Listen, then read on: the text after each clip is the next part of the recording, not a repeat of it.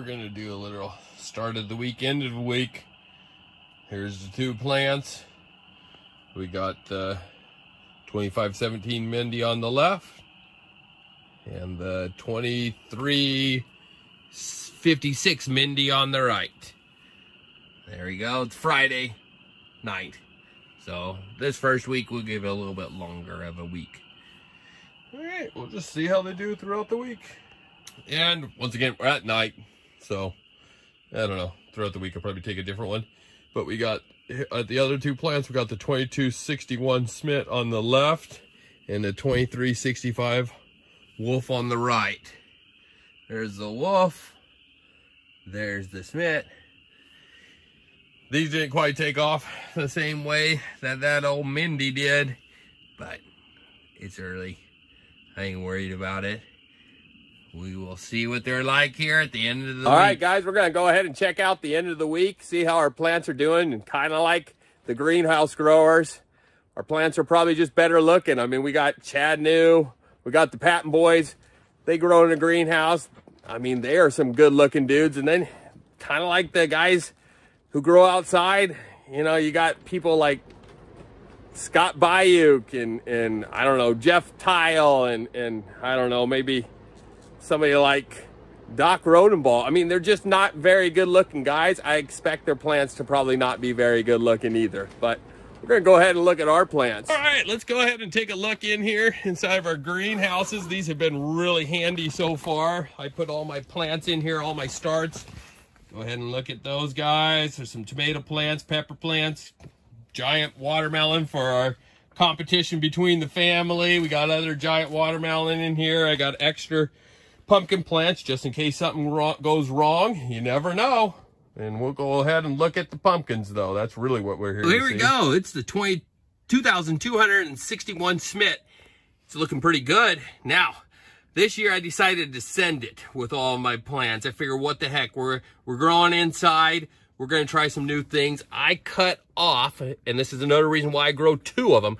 I cut off the kickstand off of every single one of my plants. So the 2261 Smith is actually looking pretty good.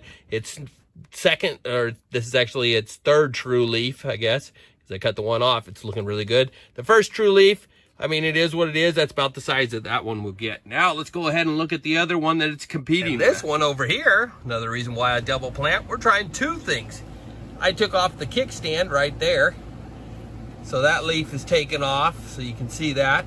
And I also took off the first true leaf. Generally, I cut those off, so I figured, well, this year we're going to just see what happens if we take both of them off. So this one here is actually its third leaf. So we can see on that one there, it's a little bit bigger than what the 2261 Smith was. Oh, and this is the 2365 Wolf. So we took both of those leaves off of this one. One, I don't know why. Really, I think that this has enough with these two leaves here. That back leaf always is small, so figure, what the heck, we're going to cut it off early this year and see how this plant does. So it's going to be interesting to see these two side by side. Okay, now let's go check out the Mindy plants. And my swamp cooler's just kicked off. So same thing here. We're going to look at two different type of plants, two different methods here, but we also are going to go check out this Mindy plant. It's got something funky going on right now. Here we are. This is the 2517 Mindy. Once again, I cut off both the first true leaf, and the kickstand. All of them I've taken the kickstand off. But you can see on this Mindy here, it's big, but there are some weird looking leaves going on. I'm not really liking that.